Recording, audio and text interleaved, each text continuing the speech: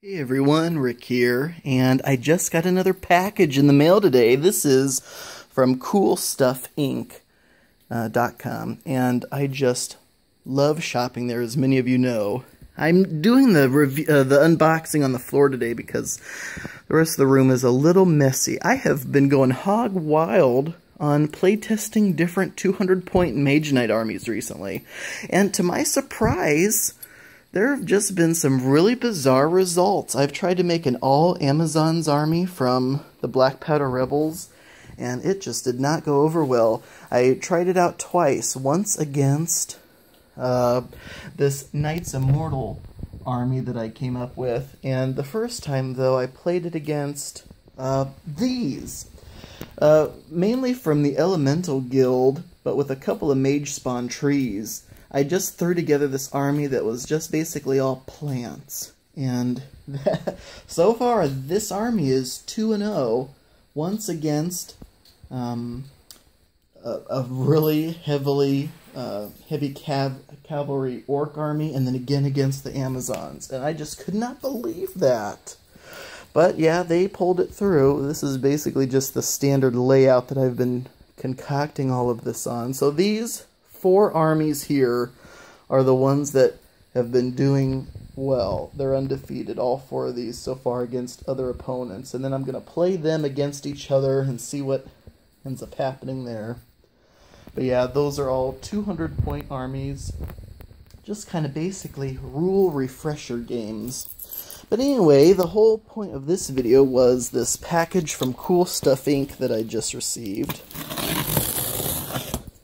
And they recently had a sale. It was a level up sale where everyone got basically the equivalent of, I think it was a level 5, or whatever level you were at, it bumped you up a level or something like that. Anyway, I'm already at the 5% level, so this ended up being a 6% discount on everything at their website, which already is incredibly low priced. I thought this was as good a time as any to grab some of these games that I have been waiting for a while, including this just bizarre experiment that has become 504. And people will say, well, I would rather just have one really good game than 504 basic, mediocre games. And I understand where you're coming from, but seriously, just the fact this exists is exciting enough for me to add to my collection. And so that is just too cool. And so there it is. Next up, we have a new Richard Garfield game. You'll know him as the creator of Magic the Gathering, and he's branched out and made some really good board games recently. And I am not too much of a fan of his other titles just because they aren't fantasy enough for me. But this Treasure Hunter game, with some drafting as I understand it, looks and sounds really neat, and that's a recent release. Then from AEG, we have Dice City, a new dice allocation game set in kind of a medieval theme. So that just sounded really neat. It's kind of more of a gamer's game of Machi Koro. And let's see. Next up, I really picked this up because of Richard Ham. You'll know of him as Rahdo if you ever watch any of the Rahdo runs-through reviews. And his enthusiasm is just way too infectious. And I picked up this Automania because his review made it sound so much fun. So it's kind of a lighter version of Kanban, which was an automotive assembly line, really heavy Euro game. But this, you are developing new, cool cars in your own factory, and it just looks a lot brighter and a little bit simpler than the heavy Kanban game. Next up, we have Awesome Kingdom. I have had my eye on this for a little while just because of its fantasy theme, but it had recently received a pretty good review from the folks at the Dice Tower. So I always pay attention to what they have to say about games. And then next we have a game that I already own, but this is Mythotopia, the limited edition. And I was so foolish when I originally picked up the regular base game of Mythotopia from Cool Stuff Inc. I did not even realize there was a limited edition. And what does this edition have different? Wooden pieces. So a lot of the little tokens are replaced with wooden pieces. So this I probably would not have picked up because I already have the other regular game, and there's nothing wrong with it. But this was on their daily deal plus the level up discount, so it ended up being like $20-something. And I thought just for the upgraded components alone, sounds good to me. And then I picked up Wrath of Dragons, which was actually, I just recently heard about this from Tabletop Gaming News, which is a really great website people should take a look at for new releases. A lot of the time it's new Kickstarters, but sometimes when companies like Catalyst Gaming Labs decide to put out a board game themselves without crowdfunding, Tabletop Gaming News is on top of that also. So this is kind of a Euro game. Fantasy Euro game about dragons and destroying things, so obviously right up my alley there. And this was recently released too, so I was glad I caught that when Tabletop Gaming News posted about it, and then Cool Stuff Inc. just happened to recently get it in stock. Next up, oh, I'm so excited for this. I have Legends of Andor up there, and this, finally, Cosmos has taken over Legends of Andor, and they have begun releasing expansions for it. The expansions used to be only in non-US languages, or non-English languages. And so now they are coming out with the expansions in English. That is so exciting. Apparently there was a problem with the other expansion, because they were coming out with two, this one and one other one, and the other one got recalled, so I'll have to pick that up later. And then a game I had actually been hearing about for a while and had my eye on at one time when it was called, I guess it is still called Melee. For some reason I thought they were changing the name to Epix or something like that. But I saw this back when it was a lot simpler and did not look as bright and colorful. And I'm glad I held out until they released this kind of version of it.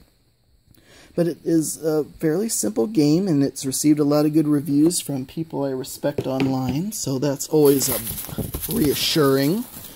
And then we have the newest copy, or the newest, I don't know if this is really, it's kind of an expansion, but a standalone game also. The Epic Spell Wars of the Battle Wizards, Rumble at Castle Tentakill.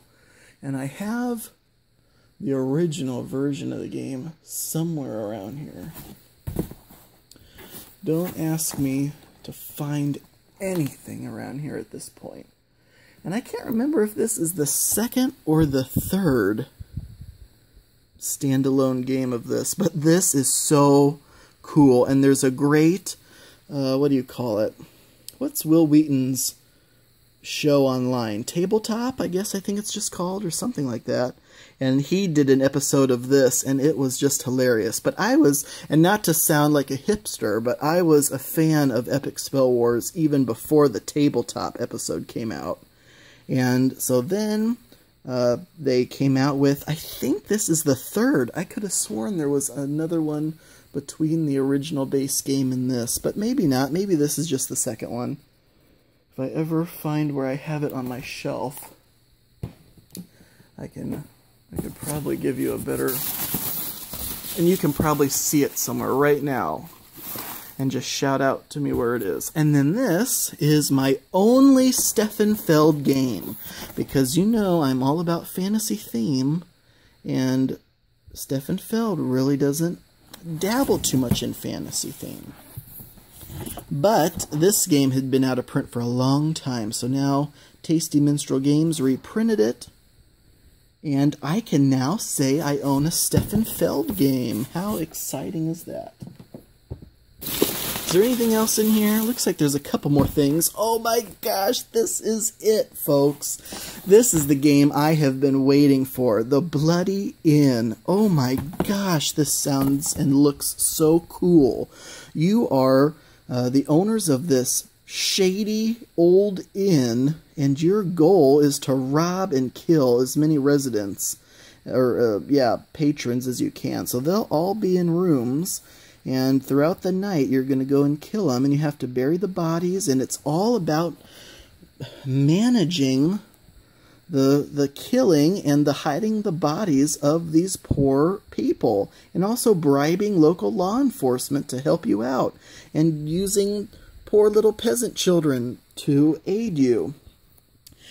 So this just looks so much fun. Another Rahdo runs through review of this just sold me on it.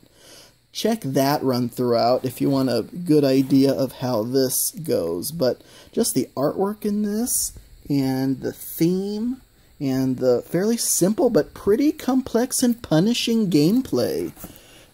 If you do not hide the bodies appropriately when law enforcement come, you are going to be in big trouble. Now here's a game I honestly did not think that I would pick up, Dungeon of Fortune. I already own a couple copies of Dungeon Roll. This basically removes the dice and adds cards. And I'm thinking to myself, why would I ever want a version of a game that removed the dice? That just did not sound appealing to me. But then I watched a Dice Tower review of it, and I thought, well, it's similar, and maybe it might fix an issue or two I had with the dice version. So, and it was very inexpensive at Cool Stuff Inc. Plus, it's another fantasy game. So, I couldn't control myself, even if I tried. Is there anything else in here? Yes. There's also Castellan. Now, this is the third in the reprinting of this whole Oniverse game trilogy. And I have the other two up. Oh, sorry for my finger. Sylvian and Onirim. Now, these are great games for... I'm going to need to zoom back out. For solo gamers. And so here is the third game in that, what do you call it? Theming or universe of games. There is a great YouTuber called Solo McLaughlin who did a single-player run-through of Onirim. And it would be really cool if she did the other ones also. I don't know if she ever did... Actually, yeah, she did Sylvian, so I wonder if she'll do Castellan. Okay. Now that is officially it for this unboxing. And here is another pile of games that I'm going to have to try to squeeze in here somewhere. And that's what I've been doing. It's become a game in and of itself, trying to squeeze and reshuffle these games around so that I can put more games in. And so far I've been fairly successful, but I've also started to accumulate a pile in other places. What I'm thinking about doing is removing a lot of this Dungeons & Dragons Attack Wing stuff and all this Crow's Master stuff and just putting it in a bin or something somewhere else to free up these cubes for more games.